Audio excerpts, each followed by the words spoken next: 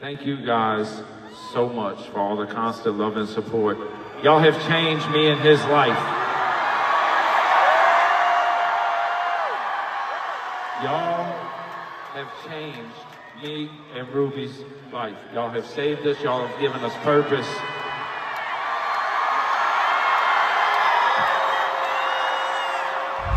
And we can never repay you for that.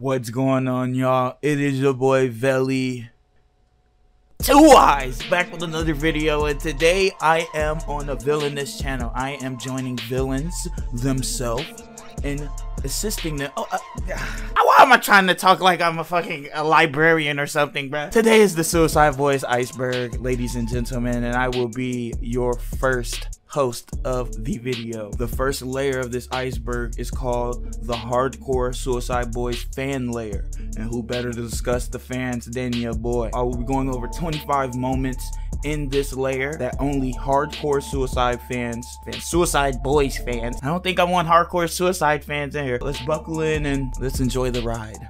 Pause. Oh god. The tweet that started it all. On the night of December 13th, 2011, Ruby replied to a tweet Scrim put out asking him to email him some beats. Scrim later replied right back saying he got a new phone. Not sure which beats those ended up being, but it cited at the moment that these two linked up started their journey.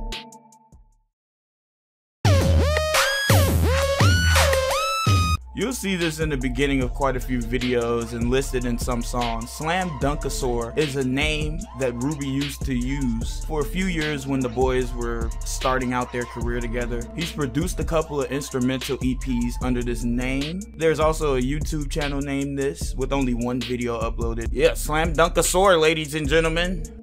Ruby's punk rock career. We got into this a little bit in part 1, but Ruby releasing Tragic Love Songs to Study 2 Volume 5 is only his latest punk rock project, and I'd assume he'd have many more coming with the teasers we've been getting of late. He was in multiple bands in his younger days, Vapor Rats, Mop Sick, and there's multiple songs out there for y'all to listen to if you guys decide to look into it. He started his first band at 13 years old, playing punk primarily for 12 years before calling up Scrim to try rap. He mostly always played the drums in these bands, but can play many other instruments including the guitar and violin. Also, might be worth mentioning that he said several times before he quit doing stuff with bands because he saw himself better solo and not needing to deal with the conflicting opinions, bandmates differing his. Scrim's trap music career. This refers to Scrim's early works. Earlier trap music was a huge influence on Scrim, and it's what made up his first few musical ventures. Original cover arts. This refers to the original images to the covers of their tapes, albums, etc. Basically, the images are edited with a filter or other things over them. There's a post on Reddit by Spooky_Black with 2 Ks at the end. Yo. That's album/tape versions versus the original. Yo, you're 1K away from fucking tweaking. This also could be referring to the fact that some songs were initially released as singles, therefore having their own individual album art, but then were later added to the tapes, albums, and etc. Deleted songs. So the boys have deleted songs before when they were focusing on their SoundCloud. couple of these songs would include Royal Second, Silent Night, Ironville, Cup Full of Flames, and others. A couple of these were uploaded to YouTube to listen to by a few people years ago, including a couple of iconic ones that have their own entries deeper in the iceberg. Neighbors Ate My Zombies. This is a project by Ruby and someone else named Taz, which was made up of 5 songs back in 2012. Snippets and unreleased demos. I can't even begin to explain how many times the boys have dropped snippets and unreleased songs on platforms like Instagram, especially Snapchat, I'm sure, as well as others. The boys love to see the fans go crazy over the smallest hints of their music, just like many other artists would. And they've been doing it for years, that's the thing. They'll continue to do it as they had just literally have, as it's a huge part of their appeal and fan base. Gotta mention Forget It here. The song was originally previewed as a snippet way back in 2018. Many people took it upon themselves to release fan-made full versions of the song. The full actual version of the song wasn't released until around 3 years later in 2021.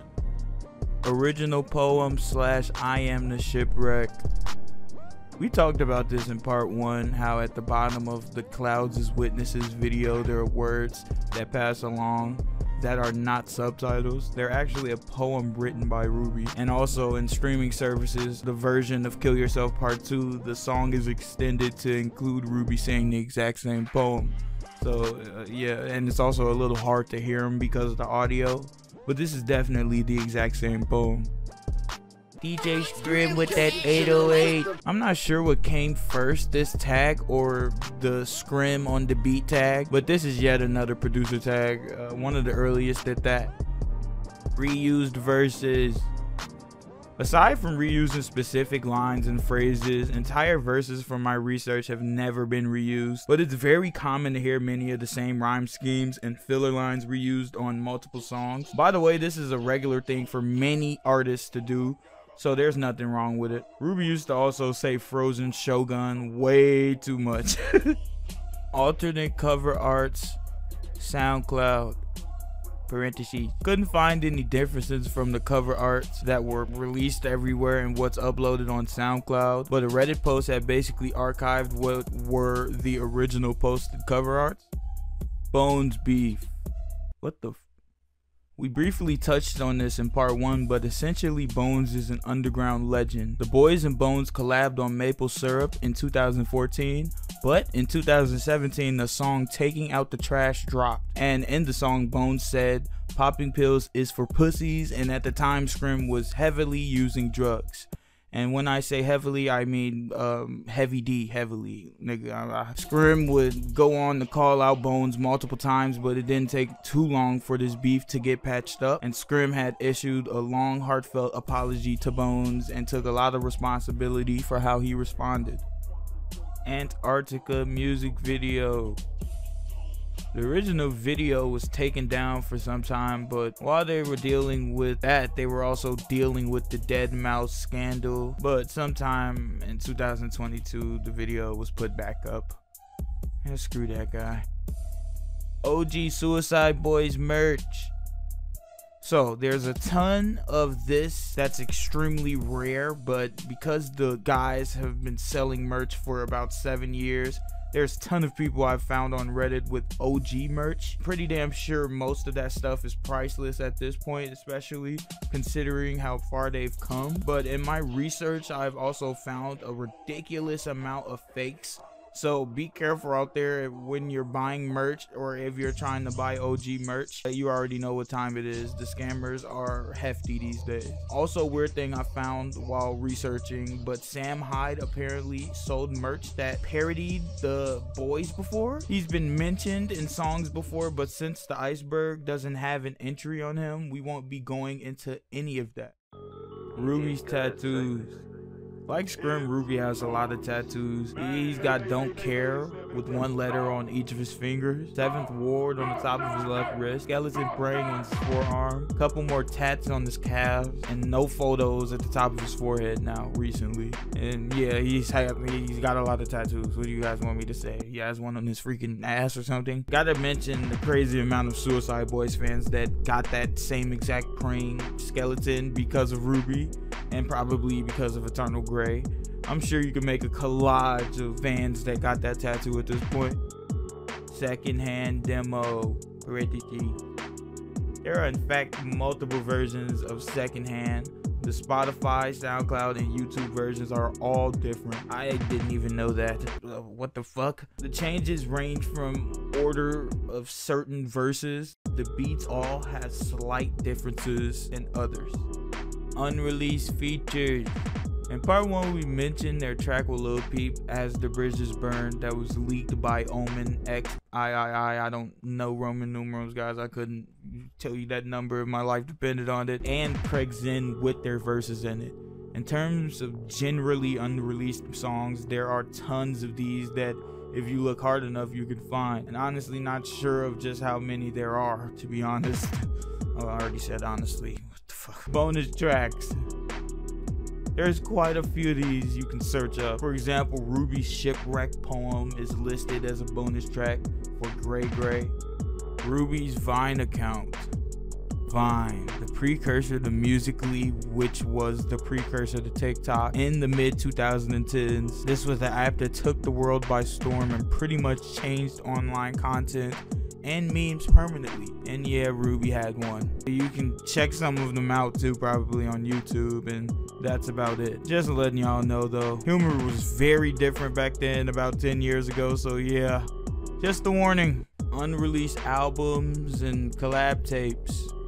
We spoke a bit about this earlier, but there's many unreleased stuff out there, from songs to beats to tapes from these guys. Apparently they were supposed to be featured on XXXTentacion's Bad Vibes Forever years ago, but it ended up being a posthumous album. They also had it in the works with Juicy J, an album I'm talking about. I don't know what the fuck. I had it in the works with Juicy J. What did they have in the works with Juicy J, Velly? But yeah, this also covers the unreleased album with Juicy J entry in the Iceberg, motherfuckers.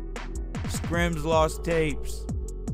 This again refers to Scrim's early work in 2012. The mixtape #DrugFlow2. The Orchard.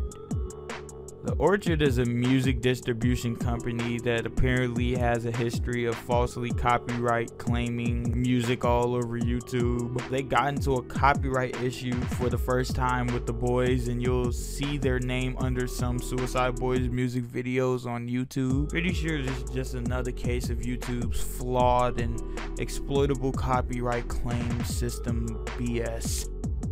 Ruby's Finsta. So Finsta is a fake Instagram account, and Ruby had apparently confirmed one time that he did have one of these years ago.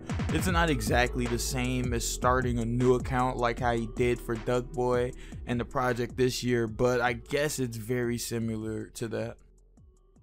The real Ruby and Scrim are dead. They're dead. Don't research this. So aside from the legendary Ruby and Scrim died in a car crash post, there was one instance where on Twitter somebody said that they know the real Suicide Boys and that they're both dead, which led to Scrim himself commenting, "LOL, what?" This is probably unrelated to the Iceberg entry because of Gage, the creator of the Iceberg, commenting somebody saw the Iceberg, which obviously means the entry was there before this comment. There's also this fake news website that made a post on Ruby dying. It's really stupid, but yeah, so much for not researching this entry.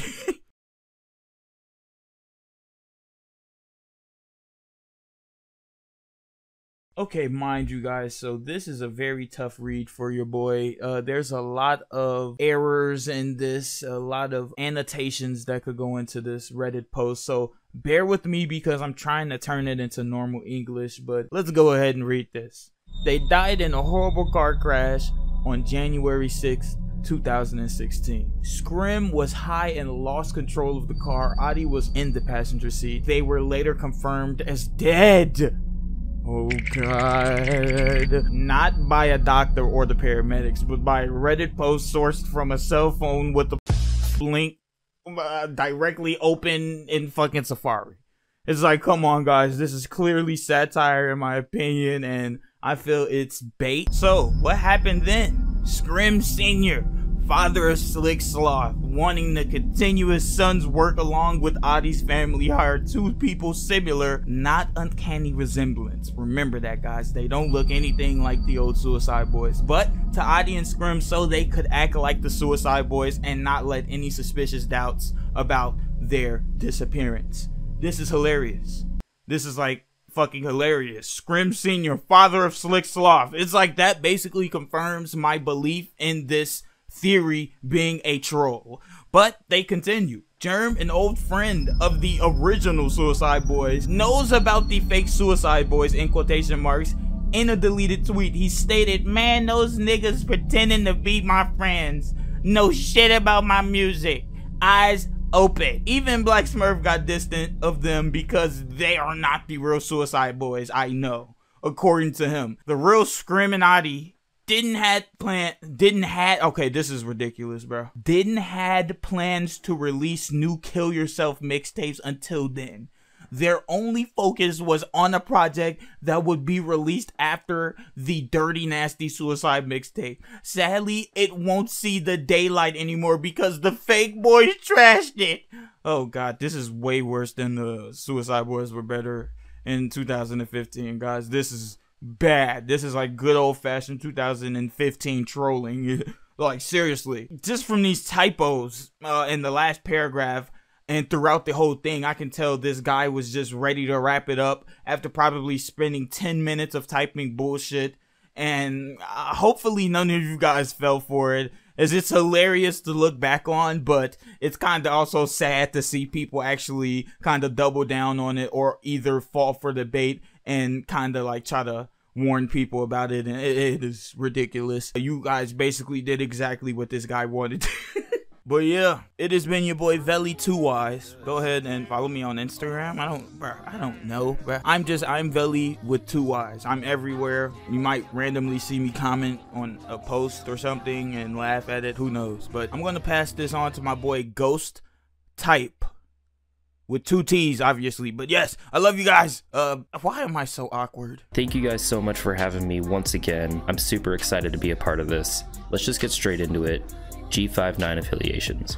Starting off with Slim Gucci, who was one of Scrim's younger brothers, who even produced a few songs for the boys. He's in his early 20s, extremely talented, and he even put out an album, so go check that out and show some support. Crystal Meth, a DJ and producer that started working for the boys years ago. In this Masquerilla interview, Crystal Meth describes how through Fat Nick, he met Puya, who led him to the Suicide Boys during 2017, and he knew Don Krez, who was the previous DJ for the boys. Kyle Leonison and Dana Biondi. Sorry if I butchered any of those names, I did my best. They're the Suicide Boys managers. Scrim mentions in the How the Suicide Boys Became a Multi-million-dollar Brand You've Never Heard Of interview that Kyle was a friend from high school that then brought Dana on board to help the boys with the business side of things. Trasher Slip. Trasher Slip is an artist and she does work for G59. She's also involved in quite a few controversies because apparently she's out here scamming people. It's known that she created the cover art for Long-Term Effects of Suffering, and an Easter egg about this cover is that the woman in it appears to be Trasher Slip herself.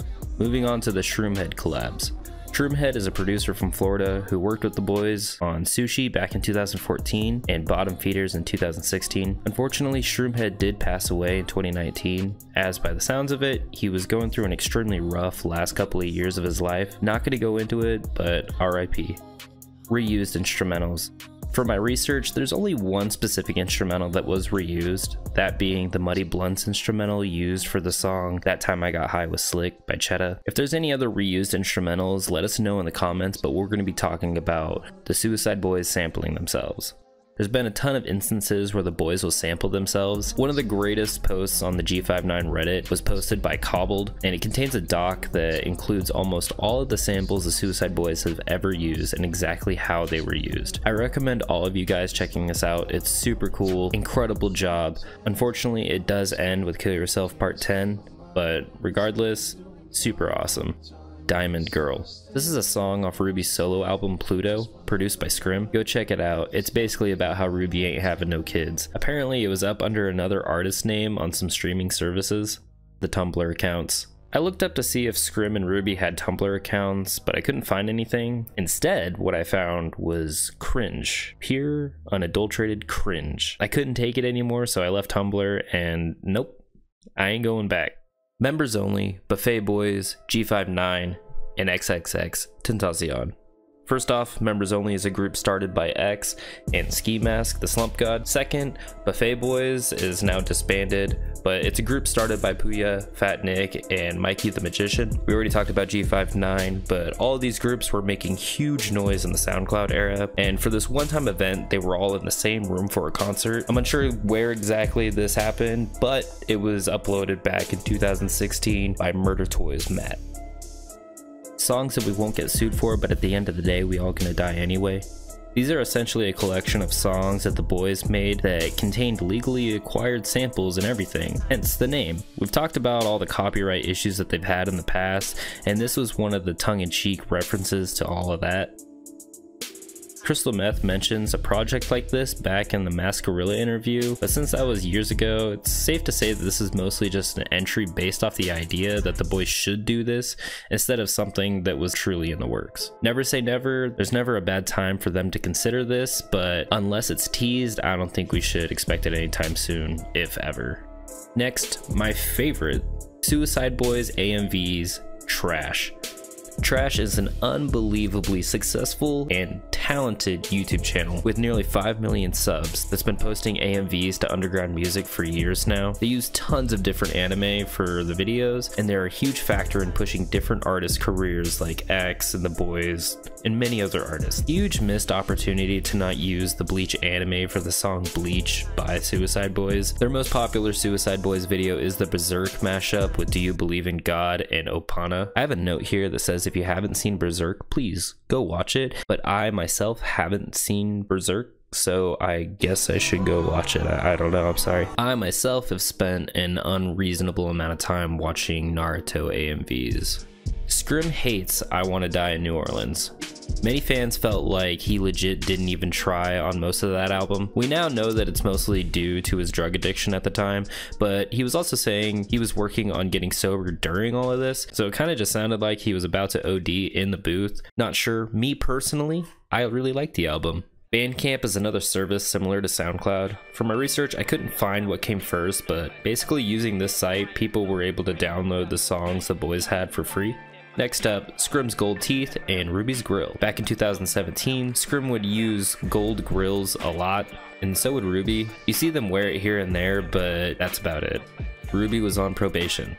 I couldn't find anything on this. He did go to rehab, but that's not really the same as probation. Suicideboys and G59, SoundCloud. This refers to a SoundCloud playlist that includes all of the G59 crew. Grade A live stream, The Shine LA. You can look up the live stream on YouTube, but essentially this was during the very first Grade A tour in 2019, and it's just a really hyped concert. Go check it out. Thank you guys. Now I'm going to go ahead and pass this on. Appreciate you, GhostType. It's your boy Villains, and thank you so much for watching the video up until this point. I promise you guys there's so many more surprises on the way. You guys are not ready. I'm telling you right now. Stick around, but let's get right back into the iceberg. Swag Tooth collabs. GHOOD music video.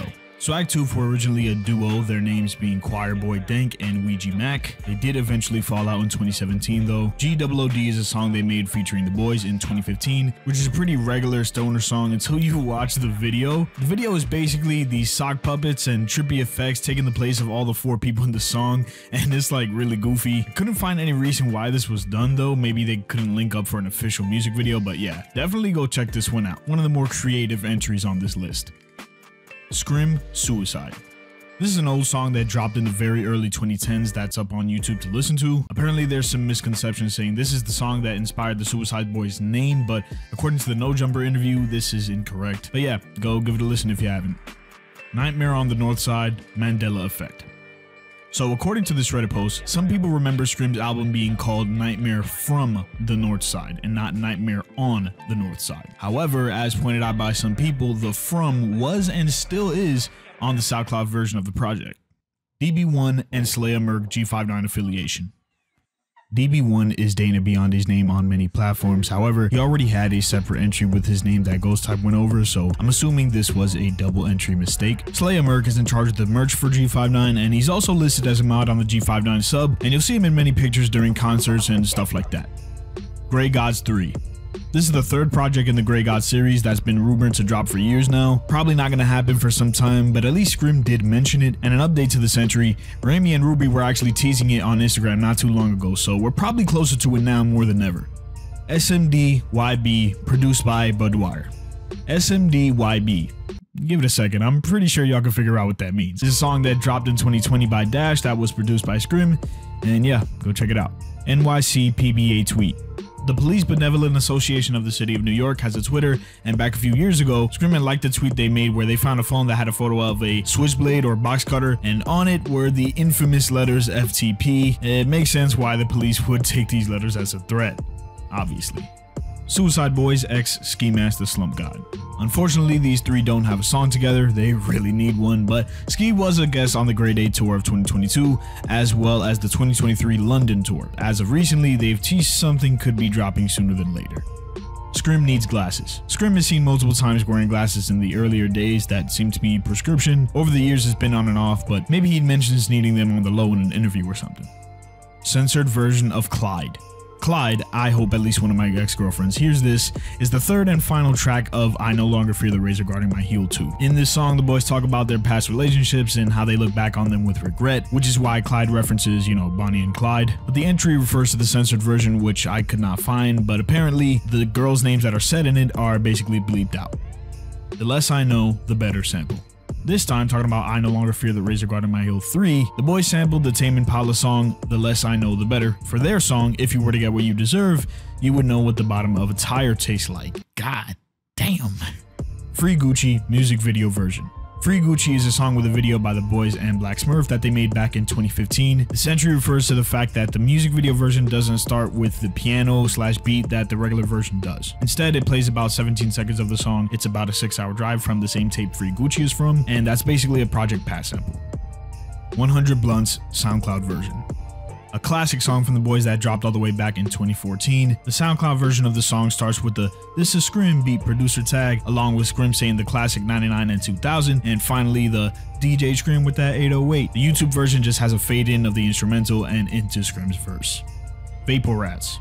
As mentioned previously, this is Ruby's old band that he was in the early 2010s. There's also a misconception surrounding the band because their album had released after Ruby had left. There's also a video of them during their 2013 summer tour on YouTube with barely any views, so definitely go check it out.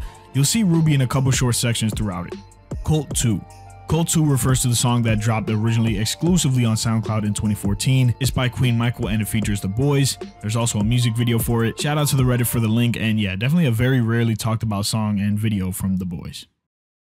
Time for the next host of this Iceberg, one of the friends I've made on this journey. You may have heard of him. I'm gonna go ahead and drop his intro.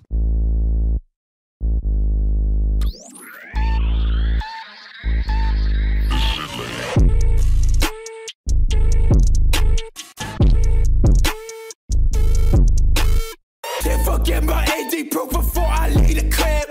Yo, my day one brother before I tell you what I did. I just took my money, got the fuck up on the grid. Fuck up on my floor, I pulled up in the safe it. Yo, what the fuck is up, guys? I'm very fucking happy to be here. Big shout out to Billings for letting me be a part of this, putting this whole thing together. Follow, subscribe, everybody involved in this video. Obviously, fuck with me if you don't already. Subscribe to my channel. I do reaction videos mostly. But let's go ahead and get back into this motherfucking Iceberg, man. Chopper City. I believe that this entry refers to the artist that Scrim collabed with back in 2011. They seemingly made a mixtape titled Louisiana Purchase that was uploaded to YouTube back in the day. This is more evidence of Scrim's earlier projects. Now on the flip side of things, there is also a song titled Chopper Season by just Scrim. I'm not sure if this entry is just a typo or just talking about, you know, the Chopper City mixtape, but regardless, they both exist. Opal Ring Demo. Now, Opal Green dropped back in 2015, and it was a part of My Liver Will Handle What My Heart Can't. The demo version of the song was found through leaks, and you could easily find it now. It's easily accessible. Earliest that my boy Villains found that it was posted was about 4.5 years ago.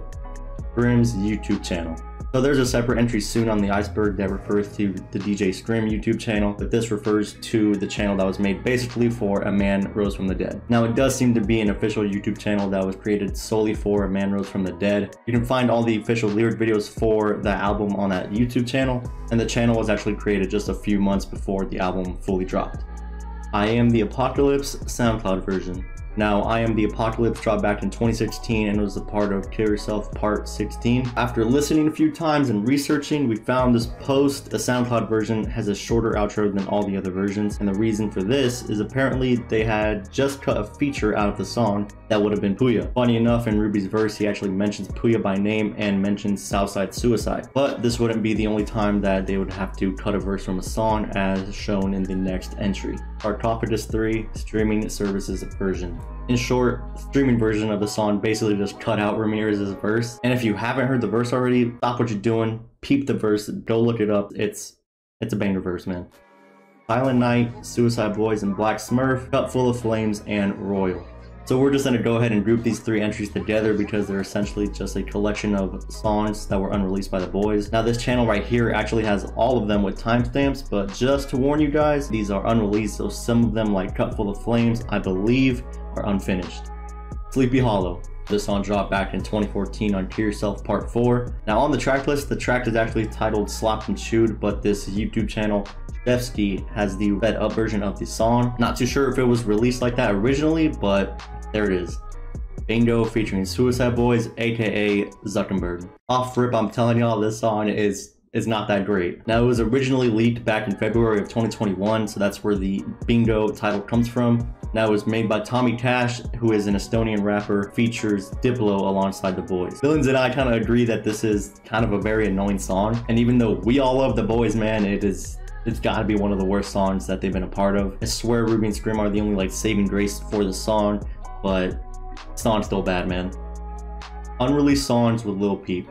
So Villains already talked about As the Bridges Burn at the end of part 1, but there actually does seem to be a song that Peep and Scrim made that never got officially released many years ago. But aside from that, we haven't found any other songs that they could have collabed on. But real quick, let's go back to the Average Suicide Boys fan section to cover some entries that have been added since the last Iceberg video. Yin Yang Tapes. Now, the Yin Yang Tapes are a series of 4 EPs, each with 3 songs, an intro, and various features. They each follow a seasonal theme, starting with spring, going on to summer, and so on. Now, for the month of May, they all dropped within a week of each other, starting on May 5th. The tapes do start with 89 and 90, which is possibly referring to Scrim and Ruby's birth years, respectively. Now, I know for Villains, and myself included, these reaction videos really kind of put us on the map, and so these are always going to be legendary tapes to us. It was a big divided topic of discussion for a while, I'm not going to lie, since the theme they went for this collection of songs was a Memphis funk style. Me, myself, initially thought it was Freddie DREDD, that first track that I heard, and I was quickly educated upon Memphis funk. Now, the pitch changes to their voices seem to really throw people off at first, but all these months later, and the tapes are pretty much well loved at this point. Getter collabs. So Getter is the producer that actually produced Radical Suicide back in 2016 for the boys, and they would also end up putting out a song together that same year titled Too High. Since then, there hasn't really been any collaborations between the two. By the way, the I'm Unknown tag is actually his. Sambo Backrack. Now, Sambo is actually the audio engineer and co-producer for the boys, who's actually been around for quite some time. Highly recommend watching this interview back from 2020 where he goes in depth about how he met the boys. Last I checked, the video was just under 8K views, so go ahead and show that video some love. In that interview, he also goes over his composing process, which if you didn't know, he composed the ending of Finding Shelter in My Larynx off of Razor 5. And whenever you hear that, it's a smash. That's his producer tag and not Scrim's. Now going back to the hardcore fan layer. Concerts for no one. In the Nardwuar interview, the boys revealed that the least amount of people that they performed for was nobody. Starting out, they would perform in Baton Rouge a few times, knowing that no one would be there, but they thought it was good practice anyways. They also go on to say that Scrim's dad was the only person in attendance. Suicide Boys, Post Malone. So back in 2018, these guys actually linked up and took a few videos and pictures together. They currently don't have a song together, but they comment on each other's posts and whatnot, so only time will tell. Suicide Boys comic book. So the Nardwuar video kind of functions as a mini iceberg in itself if you haven't seen it already. Definitely recommend watching that video for tons more info and bits on them. In the interview though, he actually gives the boys a comic book of themselves that comes from a site called Cold Fact and was actually created by a guy named Ethan Dupuy. I hope I'm saying that right. I don't know how to say it. Now, Cold Fact actually creates a lot of artwork, comics, and a lot of other cool stuff with different artists. The actual comic that was gifted to the boys, though, is basically the I Hung Myself for Persona video, just in panel form. Last time we checked, though, the comic book was sold out. Scrim Coach Sports. So Scrim did actually coach his little brother's basketball team. There's actually quite a bit of video footage online of Scrim balling up. I just gotta ask, man, what is Scrim not good at? Ruby is a movie buff. In multiple videos and interviews, he's mentioned his love for movies, especially Star Wars, quite a few times. Y'all remember his Padawan braid? Yeah, you do. Scrim was an in-house producer for Republic Records. So in part 1, Villains actually mentioned the Complex article that was released back in 2018, but didn't talk about what Scrim mentioned in the article. In the article, Scrim talks about being a producer for Republic Records, a huge label, back around 2013. There has been speculation that he produced a song for French Montana, but there hasn't been any confirmation. Being a producer for Republic Records actually prevented Scrim and Ruby from making music together until the contract was up. Scrim really has been grinding and working his ass off for such a long time, man, and makes their success story even more impressive. But he did dislike his time there. Butterfly Boacher, a bitter song. Usually we wouldn't be playing clips, but we'll make an exception here, so Villains, edit in the video right here, man. It's not fair, I found love, it made me say that get back, you'll never see daylight if I'm not strong, it just might. On to the next entry though, Avant-Garde featuring Suicide Boys. This was actually Jay Green's song that dropped with the boys back in 2015. Avant-Garde 2 would eventually drop in 2017 featuring Ramirez. Before I go, reminder, subscribe to everybody involved in this, follow everybody, fuck with everybody, man. Everybody's fucking amazing. Make sure y'all fuck with me, subscribe to my channel, follow me on Instagram, Twitter, right to the motherfucking grave. That's all the info I got for you guys. But now to pass it on to my brother, the absolute legend in the underground, Ruby's nephew. And no, he's not actually Ruby's nephew. Yo, shout out to my boy VTGAkuma for his part in the Iceberg. Thank you so much, bro. Unfortunately, though, Ruby's nephew isn't here for his entry. So in his place, I'll be doing his part of the Iceberg, but just give me 1 second, guys. Oh, all right. That transition, though. I'm excited to be here. Let's get this going. Next up, the G59 cult member layer. Ruby hates cabbage. So all in all, basically, it's just a comment that Ruby made on a post about cabbage. I guess he was just offended by it.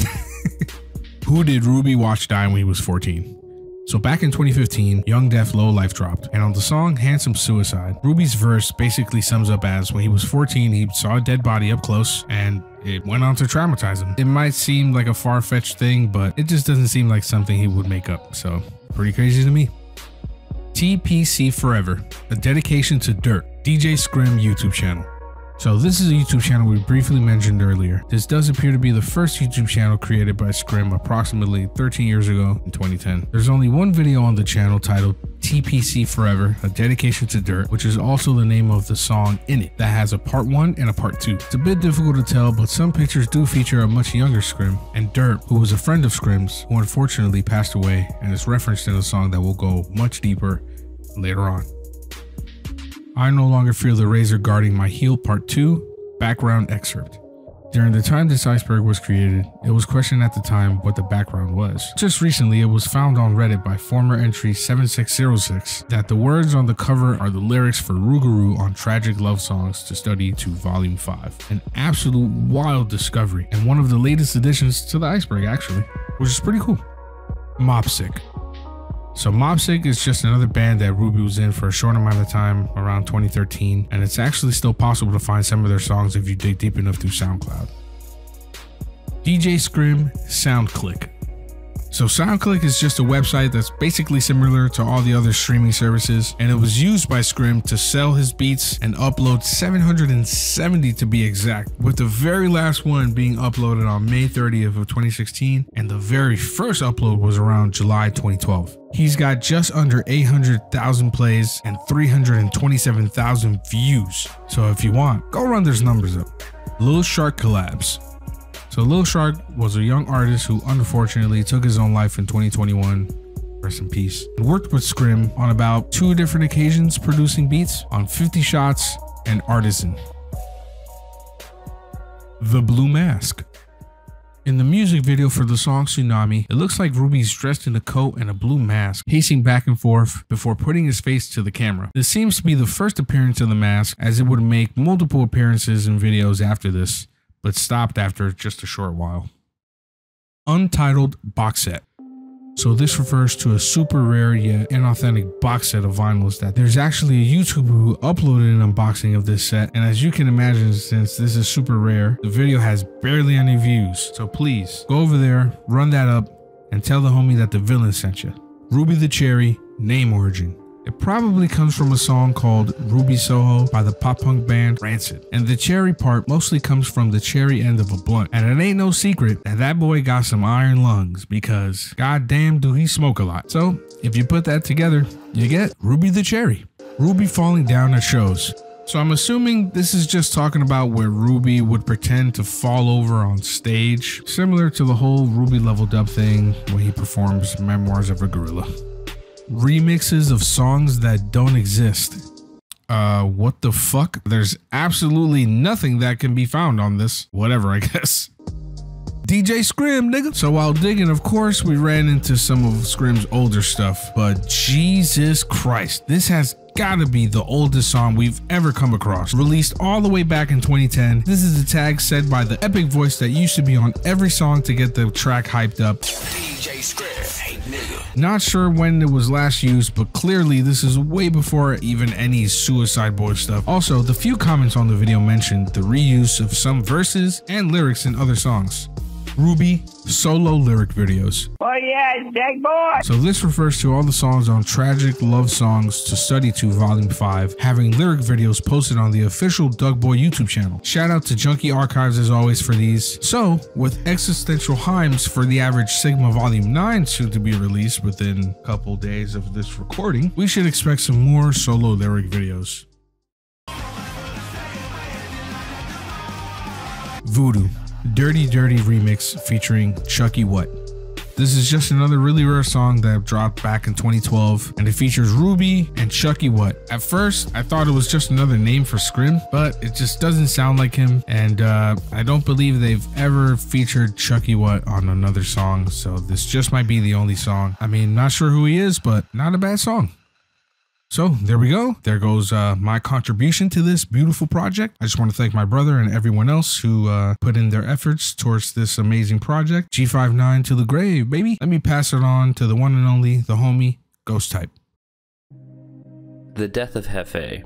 Hefe is a person that Ruby explains in the song I Miss My Dead Friends, was a very close friend who tragically passed away in a car crash. In the very same song, Scrim mentions Dirt, who we spoke about earlier. We didn't mention this in the Ruby tattoo section before, but Ruby does have a tattoo on his thumb dedicated to Hefe. Rest in peace to both of these guys.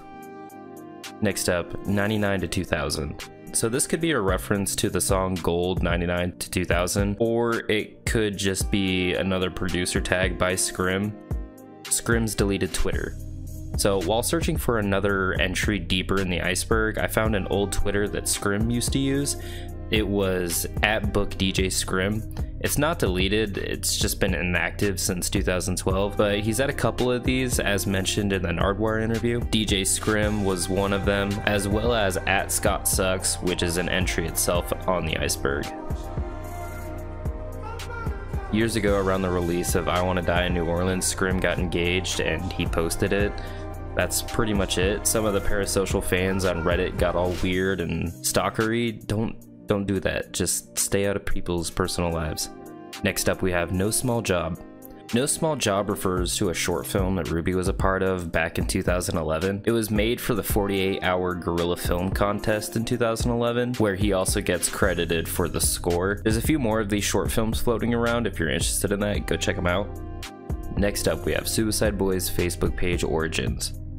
So this comment on the Iceberg itself talks about how the Facebook page was actually started by a fan, but the boys came in and just took over the account for themselves. The first post was on July 11, 2016, and looking through the page itself, especially in the earlier days of it, they posted a lot of memes and stuff that basically promoted their music. Again, it was just a fan account at first. If it's any reference to their Facebook origins, they dropped a song not too long ago, a part of the Yin Yang winter tapes. I deleted Facebook a long time ago, even though the page still regularly updates with the promotion of their music. Next up, we have Gray59's Kid FHU Gray percent. Parentheses, I'm not reading this.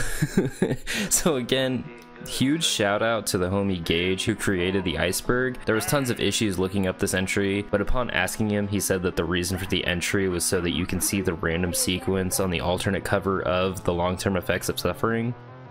Next up, we have the Southside Suicide individual music videos. Not 100% sure on why this is so low in the Iceberg, but this refers to the video uploaded to the boys' channel on Christmas of 2015. It's basically music videos going in song order of Cold Turkey, Muddy Blunts, Running Through the 7th with My WOADIES, Gluttony, and finally Southside Suicide. Moving on, K Gotti G59 affiliation. So there's more than one entry on K Gotti, but essentially he was one of the original G59 members until a beef happened. He's featured on quite a few of their earlier stuff, like Ruby's Pluto tape and other early Suicide Boys songs, but that's basically it. They collabed a few times. XY is K Gotti. Sadistic is a name you'll see on a few Suicide Boys tracks, and this is basically K Gotti. Not only, as we just mentioned, have the boys and him not collabed in years, but he also seems to have stopped making music altogether. TPC mixtapes. Researching this, the only thing that really makes sense is TPC Forever. It's mentioned that Dirt's name is Taylor Paul Chisholm. I'm assuming that's how it's pronounced. So I'm assuming this is a reference to something he used to work on when he was alive, possibly. At Scott Sucks. As referenced earlier, this is the handle that used to be an old Instagram of Scrims that has since been deactivated. Looks like he used to post a lot of his old music on there. Next up on the Iceberg, we have rear album covers. Basically, their physical albums have art on both sides, and that's what this is referring to. Omen 13 beef. So this, along with the Black Smurf beef, which we'll go over, were both discussed a little in part 1. A little recap though, As the Bridges Burn was meant to be a song for the boys and Lil Peep extremely early in their career, until Omen 13 and TARXZN got a hold of the song, added verses and dropped it. Shortly after this though, Omen said somewhere that he doesn't like the boys and how they didn't represent the message that they claimed to. Pretty petty beef if you ask me, but that's about it. It doesn't seem as though the boys were ever cool with Omen in the first place. Next up, we got Audie P the Cool Cat. Just another name for Ruby, basically another variation of Odd Enough to Snow Leopard. Next, we have at DJ Scrim. I believe we briefly mentioned this, but this was just another Scrim Twitter handle, and we already discussed DJ Scrim and what Scrim went by primarily when he began making music. Moving on, we have Taz. I don't know how long it's been since we covered the Neighbors Ate My Zombies entry, but we briefly mentioned Taz there. Taz is an artist who Ruby worked with in a tape called Digital Diseases in 2012, and this is where Neighbors Ate My Zombies came from. I don't believe Taz makes music anymore though. The boys did marriage counseling. So I believe we mentioned this article during part 1, but basically Billboard interviewed the boys in preparation for Sing Me a Lullaby, My Sweet Temptation. In it, they talked about how doing marriage counseling genuinely helped them develop their communication skills. Real talk. Huge props to them for being vulnerable and honest, helping more people than they think with this, because owning up and needing to improve your communication skills is something a lot of people are afraid to do, and if the boys did it, then you shouldn't be ashamed to do it either. Anyway, that's all from me. Thank you so much for having me a part of this, and I'm gonna pass this on to Reaction Therapy, the absolute GOAT.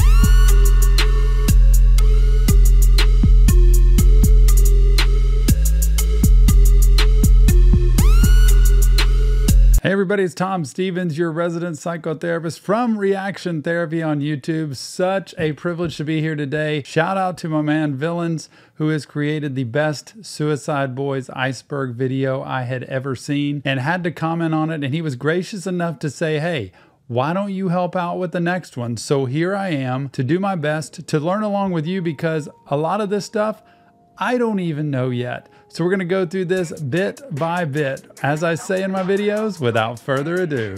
Ruby spitting fire with Scrim is hashtag DrugFlow2 intro. So in this short Instagram live from back around 2016, Scrim throws on a beat and Ruby starts rapping. And at the time, a lot of people thought this was a song that was gonna drop. What it actually was Ruby rapping the lines that Scrim wrote and rapped back in the hashtag DrugFlow2 intro that dropped in 2013. Hotline featuring SuicideboYs. I've seen on quite a few pages people talk about how rare this song is. Apparently made back in 2015 or 16. It features Israel and was produced by IC. What a name. I just said that. Wow. I tried to find why the song was so rare, but my best guess is it was taken down for a while at some point. Numbing the Pain Because Nerves Are Overrated featuring SuicideboYs. This song is listed as being put on Genius in 2017, but it sounds way older, so I'm not sure when it was actually put up. This one has one of the best beats I heard in a while. Go give it a listen. That's Villains talking. I haven't heard it, and it's time for me to give that one a listen. DatPiff uploads. So DatPiff is probably the most known site that's been up for almost 20 years at this point that basically is a free music download site. Obviously nothing here was put up by the boys themselves, and there's just a small mix of their songs on the site. Typos on album covers. I couldn't find any typos on the album covers, but apparently their merch has had multiple cases of incorrect spelling, like Long Dong for London. Long Dong. Is that on purpose? That one had to be on purpose, bro. Ain't no way. All right, it's time for the final layer of the iceberg. I can't believe I get to intro this. And it's called, Why the F Are You Here? You know I can't say that. Crack Addiction, volume 365. This comes from the very short Splash interview where Ruby is asked how the boys linked up with Travis Barker. And he mentions how they were in Mississippi selling a mixtape that they just dropped named Crack Addiction, volume 365. This is obviously a troll, but Ruby's dry delivery makes it sound real. They troll a lot with his 3-minute interview, and it's pretty funny, so go check it out if you haven't already. I've got to check that out because I could see Ruby doing that. And knowing who I am as a mental health professional and having been blessed with meeting SuicideboYs, both Scrim and Ruby, and getting my hat signed by Scrim, I could see Ruby talking like that. Quack. This refers to the legendary ad-lib and bar on the song AVALON that we mentioned briefly in part 1. Makes a whole lot more sense now that we know Ruby's also ego is named Duck Boy. They have so many names. I can't keep up with who they are. So I just go with whatever I hear. Know them as Scrim, Ruby, Wedo, Blanco, Ruby da Cherry. We could just go on and on. I need to go back and watch that other one. Ruby da Cherry. This refers to a short video that Ruby made years ago in an airport with one of those neck pillow things worn the wrong way. He basically says his name is Ruby da Berry and that he's been doing inappropriate things to your pets. Ruby. This is an Uzi. So this is probably from a video, or it's referring to the first thing Ruby says on Gloss of Blood. It's not the same, but close enough. SuicideboYs. So as you all know on this platform, they've gone a little soft. I don't think so. But I don't blame them. Obviously, you don't want that word coming up on the search. So the way people got around this was basically separating the words, as well as putting the accent mark thing in the E. And as you guys can see, on a fresh account, it comes up right away. Just type it in and try. Typing in the word also gives you a search result, but I'm guessing people have used the one with the E for so long now that it just took over. I'm grateful to be a part of this iceberg. Can't wait to see the full project. Villains, amazing work. Scrim, Ruby, thank you for allowing me to meet you and be a part of your music. And also Scrim, thank you so much for being a friend and such a great guy in terms of spreading mental health awareness to the world, because that's what we do hop on over to Reaction Therapy. Check out the content we have. Also on Patreon, we have a special tier just for Suicide Boys. I had to mention that because it's such a neat way to be able to get more and more Suicide Boys content and have you have a say-so in what we react to. Time for me to toss it over to my man TaunT and MommaTaunt. Take it away, you two. We're back. We are back. Villains, thank you for inviting us. We're here to speak on some G59 matters, Suicide Boys. Obviously, I know my stuff a little bit, but I got a mom over here who knows more than your average G59 fan, so... Actually, this year I did 4 shows in 3 different countries. Just came back from Red Rock's Grey Day. Yes, I am now a big fan. I wasn't in the beginning, to be honest, but you got me onto G59. There you go. Get your family into G59. The boy from Villains gave us a little script. So we're going to be reading out some facts to y'all. I hope you guys pick up on something. Mom might be asking some questions along the way. I certainly will. Bear with me. We're jumping up and down the iceberg. Let's address the first one. Gay suicide. So gay suicide is basically a collection of every pause-worthy moment in the Suicide Boys history. The most famous being the line from New Profile Pic where Ruby says, "Me and my cousin fucking buzzing." But the community, being the clowns they are, ignore the buzzing part and you have an extremely sus line right there. Me and my cousin, you know, fill in the blank, yeah. True. I'd rather not. There's also a famous gay 5'9", so there you go, I guess. There's an unlimited amount of sus moments, but these are just a few of them. Point 2, Black Smurf, beef with the boys and especially Scrim. I think this is blown out of proportion. I think people are just taking them making music in 2016 and not really anymore to, oh my god, they have beef. Scrim even mentions him on Phantom Menace and Ghostman for that matter, saying that he misses the time that they would just kick back, smoke a little green. So I think it's just, they're just doing their own thing. Some people say that the boys left him as soon as they got a little buzz. You can take it how you want it. I think people are just trying to nitpick in this situation, and I think they're all good and they just, you know, don't have to make music 24/7. Ruby's iconic hats. As a lot of us know, Ruby always or nearly always wears a hat, and there's even videos of Ruby showing off his entire FTP, Foul Play, and G59 like hat collection. He has like a bunch of them, and he's very proud of them. This has also kind of spawned in a meme where there'd be like a song that they would play a music video, and every time Ruby would touch his hat, the song would play faster. Oh, really? Because he used to touch his hat a lot. He still does it, but yeah, that's basically it. I mostly see Ruby using the hat to cover his eyes, and that is kind of iconic too, I think. True. Well, next up, Suicide Boys work better in 2015. We talked a lot about that. We have. It's a song off their latest album, Sing Me Lullaby, My Sweet Temptation. It basically takes a stab at the people that have said that their music has changed a lot throughout the years, which it has. And good at it is. Yeah, but people always want to see the negative in it, and they don't want people to change, even though it's been over 8 years. So, you know, it's a little bit of people just trying to hate on them for changing, but at the same time, everyone changes, and if you're a fan and you grow with them, I think that's even more beautiful than if you're just, you know, hating on them changing.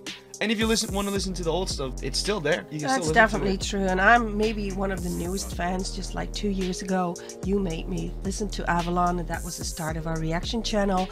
I did listen to some old stuff, mainly because you made me react to it, but also I liked a lot of it, not everything, but to have it like in a historical order or to know where they came from, I think it's good to listen to the old stuff, but it's perfectly okay if you like the new stuff better, like I do. Exactly.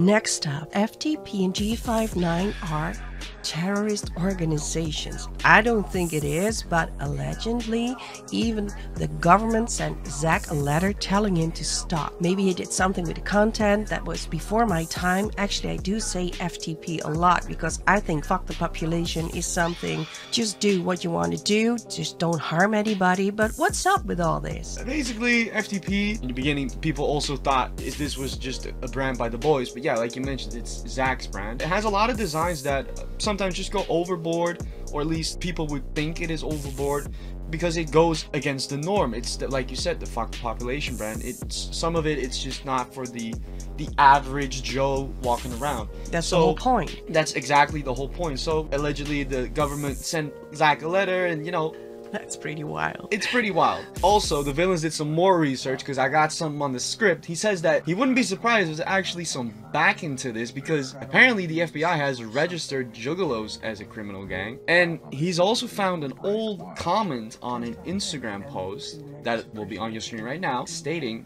exactly this. Someone asked to Scrim and Ruby, you own G59? I tried looking up for it, I couldn't find it. To which Scrim replies, G59 was something I'd rather not get into detail about 13 years ago before we even did music. Now personally, I don't know anything about this. It's in the script, so I'm assuming this has been floating around. I don't want to speculate on this, but maybe you guys have some speculation in the comments, so let us know. Well, next up, another thing I do not understand. Amazon Ruby. What's that? Can I order Ruby on Amazon now? Is he like a doll? What's that? Technically, yes, no. There's this thing that you could buy off of Amazon that would make your grocery list or just answer basic questions for you, like how's the weather right now? And people started making memes out of this. It started with some famous celebrities and it ended up also including Ruby and Scrim for that matter. Basically, you would ask like something like, yo, what's the weather? And then a clip of Ruby or Scrim would say something back. So they would take out of context clips from them, put them in this commercial that was introducing this Amazon feature, and it would just go a little viral. 2017 was just a simpler time. Back then it was really funny. Looking back at it now, you know, it's a little outdated, but hey, it really is outdated 6 years ago. Alright, next up, Scrim's eyeballs on the My Liver Will Handle What My Heart Can't album cover. I'm gonna show you the picture right now. You see it? I'm gonna give you 3 more seconds. Yeah, but what's the big deal about it? Basically, you could see Scrim's eyes on the picture, and I think a lot of people have never noticed it. I don't remember the first time I noticed it, but when it's on your phone, it's a small picture, you don't really see it, but when someone tells you and you see it for the first time, it's like a, oh shit, I didn't know that type vibe. So I think that's why it's on the iceberg. And okay, I think it would be more special if you could see Ruby's eyes, by the way, but fair enough. Next up on the iceberg is the Parodies by Socks Pictures. This is a Russian channel, very small, was created in 2015, and they did a few of the Suicide Boys in parodies. Few to name are Secondhand, Nailed to the Cross magazine, and they're very well done, very well edited. They only have like 10,000 views on it, so go check them out if you want to. Just looked at it and it is funny, but I do know somebody else who did a very nice Suicide Boys mashup. Alright, next up, and shout out to the villains for setting me up with this one, talking about it with my mom, but you know, the Fuck Bitches Get Deaf saga has a very interesting cover art, which I will not be showing my mom right now. I already seen it several times. I think everyone has seen it. Shout out to the guy on Reddit who found the original video, but if I see, or if the villains see this video have a huge drop off at this exact moment, I know what y'all freaky ass is doing, so stay your ass right here. The next thing we're going to talk about are Scrim's cloud goggles. I know what that is, but maybe you want to explain it to the audience? I will. Basically, they're the white goggles that he used to wear with the black lenses in pretty much all the interviews around the 2016-17 era. You could say that Kurt Cobain made these a little famous. I do know that. That was my time. He used to wear those, and I think it's just a very classic look. Scrim with the dreads and the goggles and the black hoodie. You know, I had them when I was young. I did not. Yeah. This isn't just like the tricolor camel fits that you used to wear. Just staples of the 2016 fashion, you could say. Now we have a point that I'm very passionate about. It's the Scrim loses his mind video. Basically, it starts off with, are you filming me or are you fucking on your phone? And there's just a bunch of clips put back to back to back. One of my favorite all-time Ruby clips is when he starts freestyling on a Scrim beat and he just makes it a little sus, and then he says, I do what I want, whatever, and then you see Scrim chasing him. I think if you're a Suicide Boys fan, you've probably seen this video, but it's just a classic and funny I Suicide do get Boys. Scrim though, it's very relatable. But it made for great content. Next up, Suicide 6. So, Seed of Six is a rap group out of Memphis who, if you've seen part 1, you may recognize as the two guys with DJ Paul in the Vlad interview. They're actually DJ Paul's nephews, and in 2018, what they did was take some of the boys' songs and remix them. Hence the mixing of the names. Suicide 6 was the name of the mixtape. This was pretty much a precursor to the beef with DJ Paul because the boys got upset at Seed of Six, which led to DJ Paul coming out defending his nephews, being upset at the boys sampling 3-6. Next on the iceberg is Poydras, the lyric video by Cheddar, featuring the boys. It dropped in June of 2022, and it features some of Mardi Gras and, you know, people doing some wild shit, some drugs, you know, do what you want to do. I want to prolong this, though, by saying Cheddar has a lot of music videos where Scrim, for example, just pops it in. A long way from the bottom is one where he dresses up as Scrim, has the tats, and the Scrim comes in the end. Great music video, great song as well. Go check that out. Another W for the villains, putting me on this topic with Mom next to me. As Scrim always says, it's not great minds think alike, it's big dicks think alike. There is this picture apparently floating around the internet. My cookies on my PC cannot find this because I'm such an innocent human being, right, Mom? Yeah, right. So search it up at your own discretion. I can't find it, but I'm sure the villains will put a censored, perhaps. Well, you picture. tried, so you better clear your history as well. Shit. What is Scrim not good at? That's a great question. That's a great question. Back in 2017, they were very active on Snapchat, as I said before, and he put up a few stories of like him playing sports, especially basketball. Everything doing in one take. He would just shoot a couple threes, do some other good stuff in sports, and it basically became like hashtags were pretty, they still exist, but they were bigger back then. Hashtag what is Scrim not good at? I still need to get that 1v1 going with Scrim, but that's besides the point. Maybe he's a little scared of your boy. Yeah, right. They were all in one take, as he claimed, and there even was a hashtag at one point that Scrim should run for president. We haven't gotten that yet, but hey, it can still be. Scrim's DREDD on eBay. Actually, I saw the Nardwar interview. That was really funny. And Scrim claimed someone ripped out a DREDD and was selling it on eBay. He might just have been trolling because there's no paper trail on it. And to be honest, they were trolling a lot in that interview. Not even ghosts are this empty music video. At the time of editing this, their latest music video was shot by Dill 35mm. On my script there by the villains, it says, go check out our reaction on the channel. So I'm assuming he just made that to promote our own channel. Thank you, villains. I love you. So nicely done. It's just insane how far the boys have come. Obviously, looking back at their old music videos, very low budget. That was like the aesthetic, the vibe, and nowadays should be looking like full-on blockbuster movies with actual progression also in their own story. So great to see, and I can't wait to see what we get more. Beam me up, Scotty. That was always said by Captain Kirk in Star Trek, but it's also a producer tag of Scott Scrim. It is also mentioned in the recent Nardwar interview. Why do they always have weird long song names? I don't think this was ever specifically answered by them, but if I had to take a little guess, they still do it, but back in the day they did it a little more. They had these very weird long song names, and I always thought of it as a way to keep it more underground. Newer people, they would see such a long title and they would get overwhelmed or they would get weirded out. So the people that would really fuck with them would click on it and they would stay with them, and people that would not listen to it because of the title were also the people that they wouldn't want as fans. That's always how I interpreted it. Maybe you guys have your own opinion on it. Let us know in the comments, but yeah, I don't think this has ever been clarified by them. Max Back Archives. So they talked about Max before. He's a videographer and a photographer for the boys. They had issues finding Tumblr accounts, but now they found a lot. We saw him at Grey Day this year in Amsterdam and in Hamburg, and I have to say it's a lovely guy, and he does have a Patreon. Go check it out. How Suicide Boys transcended their darkness to become unlikely saviors. This is the title of an article about them in the Revolvers magazine. Basically, it's the irony of the Suicide Boys being named the Suicide Boys and ending up saving people's lives, or at least having a very good impact on them. There's a story in this magazine. The story is very bitter and sweet, so if you really want to read it, please do. It's a good read overall, but it's also very sad, so viewers' discretion advised. But again, great article, check it out. Suicide Girls. This one is not so safe for work, ladies and gentlemen, so watch out. Long before the Suicide Boys, there were Suicide Girls. Basically, it's a lovely adult service agency kind of thing where you would pay for one of these girls and their photos and videos. You know, you get the point. Well, maybe this is kind of the OnlyFans before even OnlyFans existed.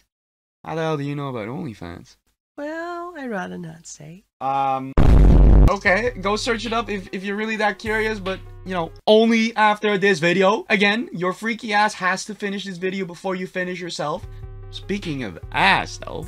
Oh, don't do this. Last point for us. Scrim eats ass. He's a fellow man of culture, as some would say. A shout out to Vincent Vallis 4879. What a name. This was the first video uploaded to the boys channel. It's an absolutely legendary clip where Scrim just basically talks about, you know, you gotta bleach. You gotta bleach. Oh. The thing. It's not stipulated that she has to have a clean shaven ass. Absolutely. Hold up. That's like automatic. I saw that video numerous times. This was in an interview that they did. There's a bunch of stuff in the interview. It's a great interview. Go check that out. It's very old. It's 2014. It's been re-uploaded since then. So, you know what? I'll excuse the people. You can click off the video real quick to check out the Scrim Eats Ass video. Yeah, but as long as they come back, right? As long as they come back. There you go. Well, I guess we're going to a point of too much information, I think. So maybe we better wrap this up and give somebody else a chance to do something. The boys from Villains kind of set us up there, you know, speaking with the mom about that stuff. Hey. Well, they know, if they watch our reaction channel, they know that we kind of have the same synergy together because you do it all the time. Speaking of which, hey, we got to plug ourselves a little bit. Check us out if you want to. Take care, everyone. Thank you, Villains, again. Bye-bye. Be nice. You know, I could have done those entries myself, but, you know, T and Mama T, y'all are way funnier than I am. I'll wait to the end to thank you both again. There's only a few entries left, but first, this section of the video is going to be called the bonus entries. And basically what this is, corrections made from the first Iceberg video because I didn't get every single thing correctly, and that is what this part of part 2 is going to be used for. So, whole lot of shout outs coming. There's over 1,000 comments in the original Iceberg video, and this is just to show you guys that I really did read every single one of them and tried my best to respond to as many as possible. There were so many coming in after a while that I just couldn't anymore. And this is my way of just giving back to you guys. So here we go. Oh, and by the way, Night Lavelle.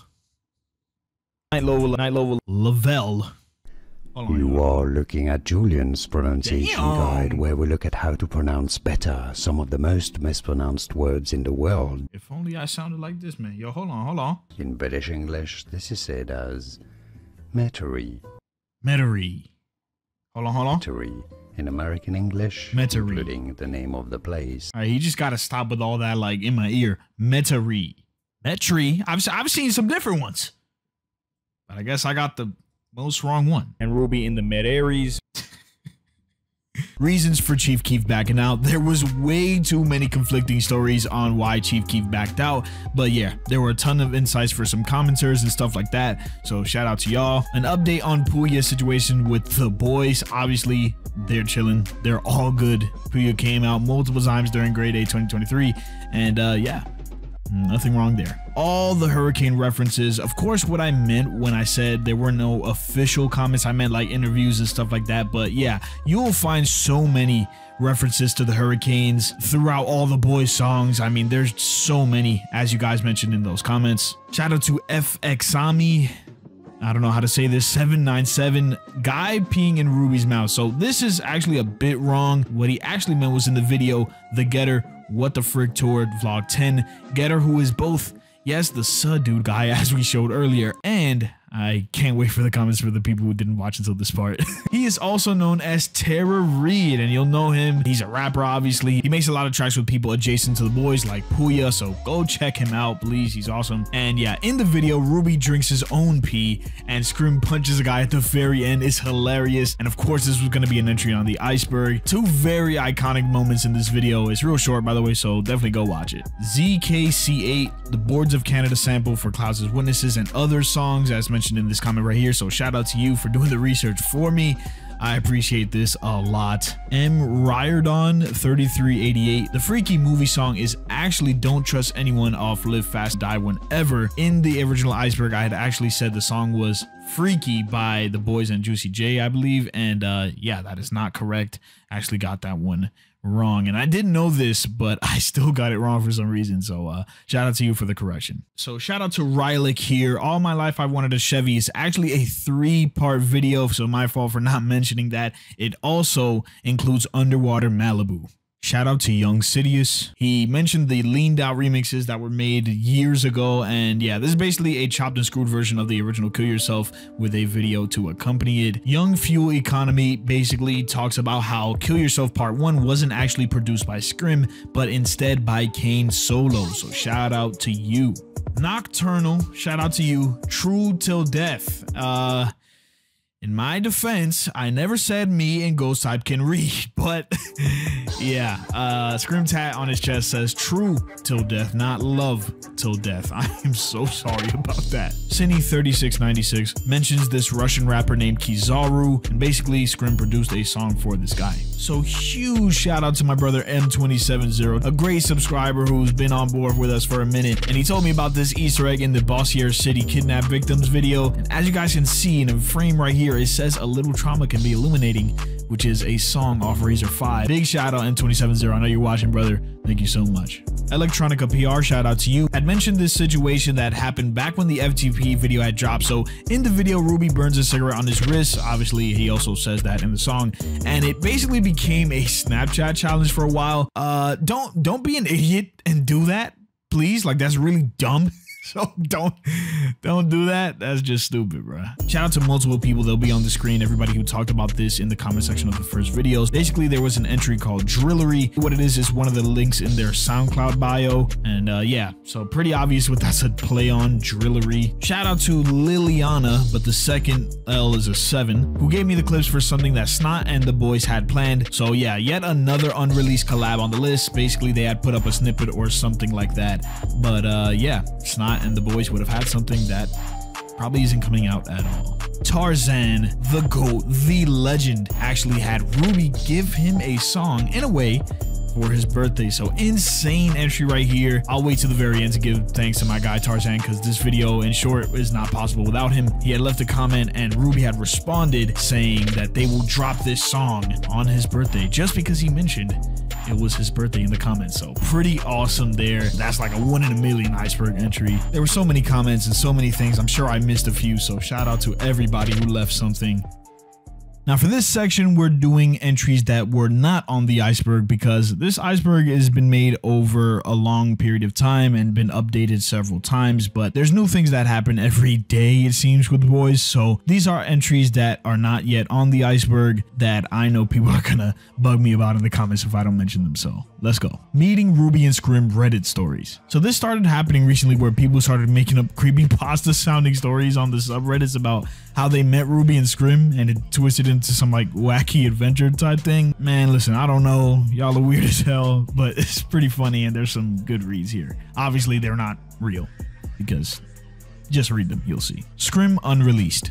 Shortly after the MSG show, which was incredible by the way, Scrim had put up this snippet on his story, which I don't believe was leaked, unlike the other stuff. Hopefully I can find the tweet where he mentions his future music sounding like Yeet type or something like that. When it comes to leaks, just chill, you guys, because we already had a whole situation with that. And yeah, just relax with all that, bro.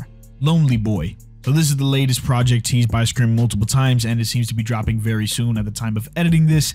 If not, it's probably dropped already. I know I'm taking a long time, I'm sorry guys, but yeah, Lonely Boy is going to be Scrim's next project. Staff Workforce. Staff Workforce is Scrim and Cheddar's clothing brand that they started late in 2022, and yeah, real expensive, but I copped a few things, I'm not gonna lie. Ruby's gray goggles. You know the thing where you make a hole with your index finger and thumb and like you hold them up to your face like glasses? You know, the thing where you go like this? Or sometimes they make fun of you like this. I'm probably projecting, but I look so stupid right now. Yeah, that's pretty much Ruby's thing now, and they're called the gray goggles because, you know, you're basically looking through the G59 hand sign. Also, as a bonus, I had to mention Ruby's rave dance, like the kick move he always does on stage. You know, classic Ruby. Ruby Scrim AI picture, which is not actually AI, it's just the Revolver magazine pic. So on Twitter, the account at G59Alyssa posted this picture of Ruby and Scrim holding hands, and Ruby then reposted it claiming it to be AI, which honestly for a whole day or two, people genuinely thought this was an AI generated picture. But it didn't take very long for it to be confirmed as real, because it was one of the few pictures taken for their spotlight in the Revolver magazine October issue, which by the way includes the Suicide Boys Transcended Their Darkness interview that we mentioned earlier. Sponge Boys. These are easily some of the funniest videos I've listened to in a while. So shout out to Huffles, who's going crazy right now with these. But basically over the summer, AI covers of all types of people, from YouTubers to fictional characters to celebrities. We're getting tons of views from just how accurate and real they sound. And so of course the boys, we're gonna get covers from the cast of SpongeBob. The first one I stumbled onto was Antarctica, and yo, bruh, please go listen to these. I was dying for like an hour straight listening to all of them. And show love to Huffles, man. Get his subscribers, get his views up there, because these are hilarious. I want to see him keep these up, please. Shout out to the homie TARXZN for linking this Reddit post, which basically talks about how Young Leash and Suicide Boys were going to have maybe a song or maybe something. It seems like they were posted on Zach's IG story and they were all in the studio at the same time, but obviously it's been years since then and nothing has came about it. Shout out to Reddit user 04James05 for posting this video that is actually Scrim's high school graduation. Now, I've talked to this guy in DMs and he's an extremely cool dude, and seeing everybody just get on him for finding this video is really upsetting because he's a really cool dude, and obviously he's not meaning to go extremely far when it comes to just doing the research to find this absolutely insane find. And this is literally deepest pit of the iceberg level, as far down as you can get. So yeah, there's that. Here we are for the last few entries of the iceberg. Thank y'all so much for just sticking around to this point. Let's end off this journey right, and let's get right back into it. At UICIDEBOY8995. So in early 2023, YouTube got rid of usernames and implanted the handle system for every account. And basically in the weeks leading up to it, if you didn't customize your own handle, YouTube would give you an automated one. I'm pretty sure you can change it as there's an update to this entry, but basically if you didn't before the system was officially placed, they'd use the first few letters of your original username, and if it was appropriate, pair it with a couple numbers. It looks like at the time, whoever runs the YouTube channel for the boys didn't customize the handle, resulting in UICIDEBOY8995 being their username. Or maybe they did customize it, but I doubt it because a lot of usernames in comment sections follow this same pattern. It's not an Easter egg or anything, trust me, and that seems to be correct because as an update to this entry, the handle has since been adjusted to @suicideboys-G59. Ruby is a cross-dresser. I just want to preface this entry by saying there's nothing wrong with cross-dressing. Just do what makes you happy, bro. It don't really matter what anybody else thinks. Just don't be inappropriate because ain't nobody trying to see that. So there was a picture posted, I don't know where, back in 2014, but as you can see on the screen, it's a very young Ruby in a dress and lipstick. Clearly meant to be a bit of a joke, but in the song Gloom, Ruby does mention cross-dressing for a bit of wordplay that's explained well by this comment on the sub right here. Kerblagoop on Magnolia, the legendary artifact. For those who haven't heard this verse before, I actually got a little bit of a treat for y'all, so let's roll it. Do-rag villains are in the building. Yes. Magnolia, I've heard this song already. I have never heard this. Yeah, let's just get right into it. I don't know. I keep hearing a whole bunch of stuff about this song.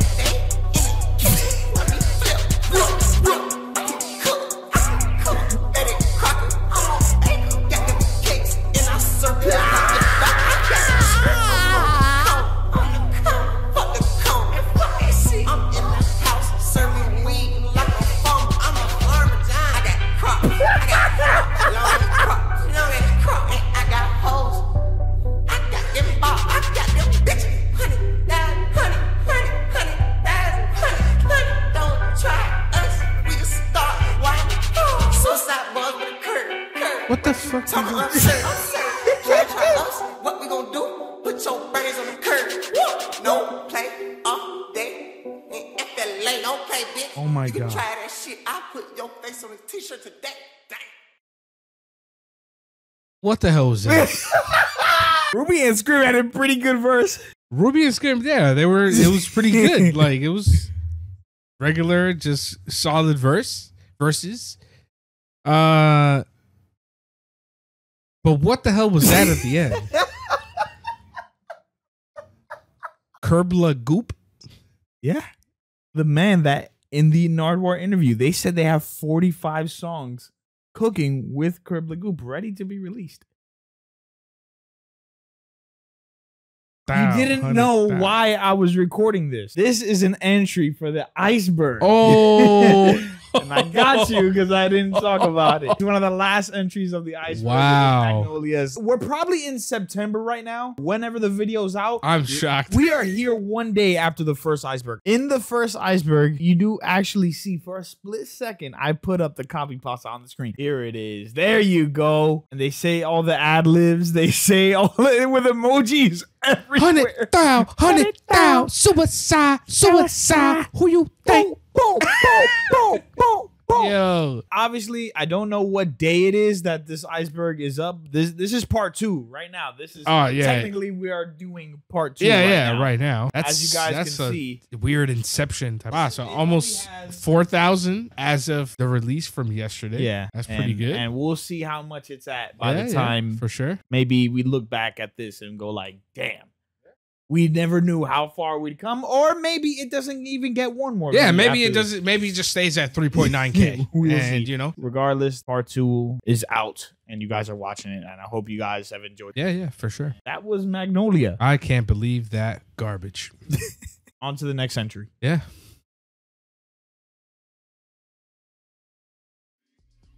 No sauce. The Scrim special.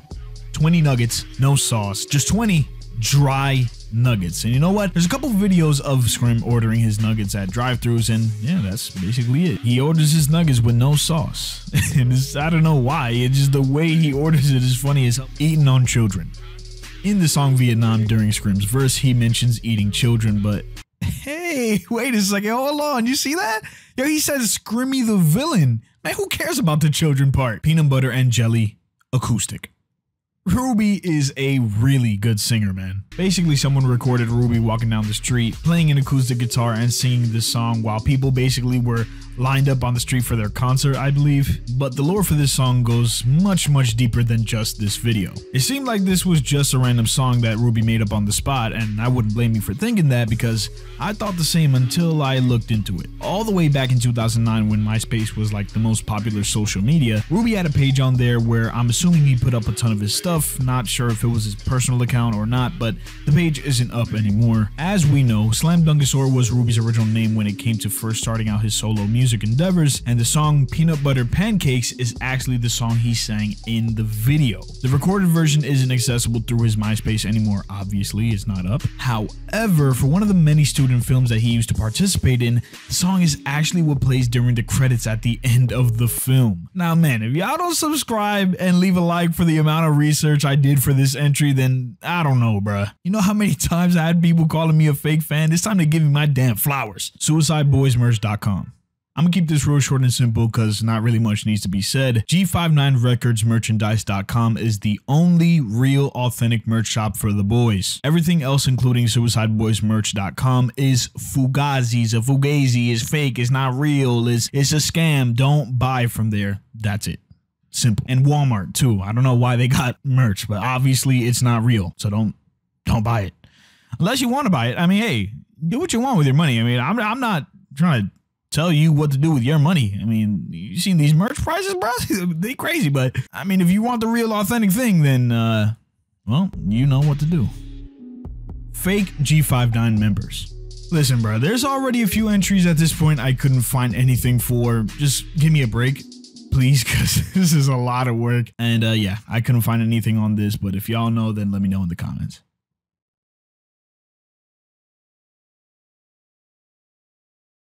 And right there, I just made my last edit on the actual timeline of the Iceberg. You guys can see it on the screen. It's right there. Guys, this is 5 months. Look at this timeline though. Oh my, look like a Christmas tree, man. Just leaving it like that because this is a legendary timeline. This is something I want to get tattooed on me because, man, for the past 5 months, I wake up, download, edit, record, edit, research, edit. Did I mention I edited?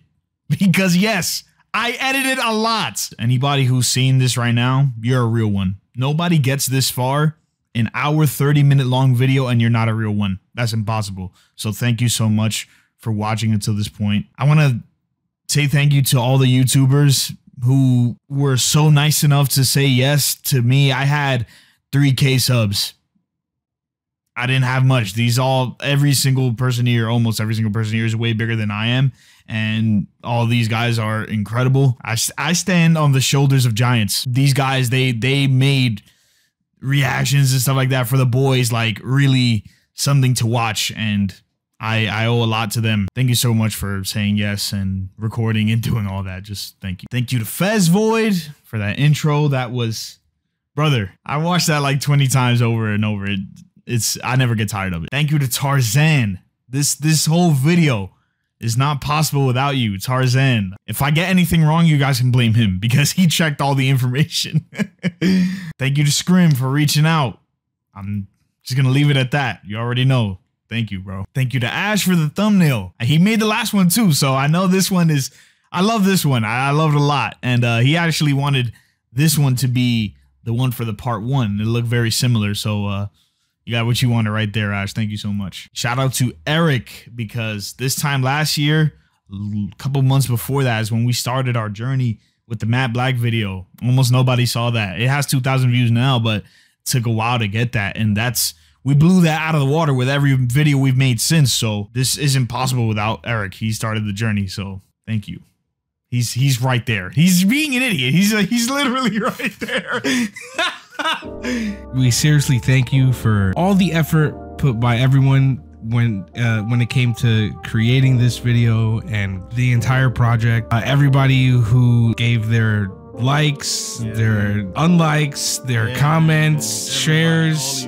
I mean, honestly, it's kind of like surreal just how, you know, how much love that we see. We have nothing but gratitude. I mean, give this man his credit. You know what I mean? This guy, literally, every time I come here, it's just straight. See that meme? I don't know if you want to edit it in. The guy where he's like editing the freaking on the freaking. The dude with the glasses, superhero with squad. The freaking Matrix in the back and stuff. Yo, this guy non-stop work and effort and just grind these entire 5 months. I mean, this guy right here, you know what I'm saying? So thank you to everyone. We really appreciate it. And shit, let's take this shit to the top. You know what I'm saying? Let's go. Let's go, man. TaunT says something. I was like, yo, I need to take a year-long break from YouTube after this. TaunT said, I'm not having that. I'll literally show you guys. He said, I'm not having that. This is just a start.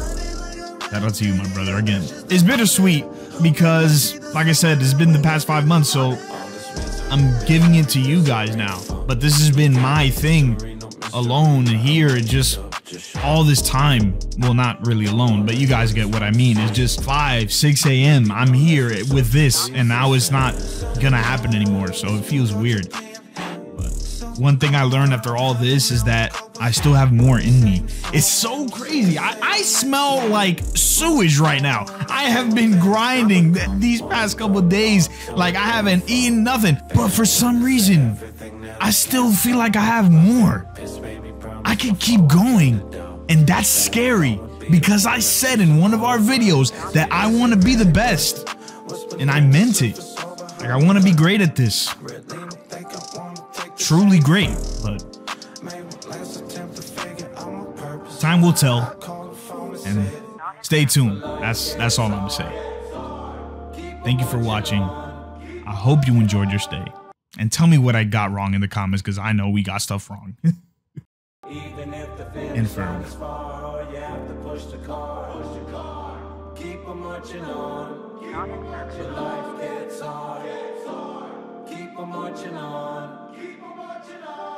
Even if the finish line is far, or you have to push the car, keep on marching on, keep on marching on.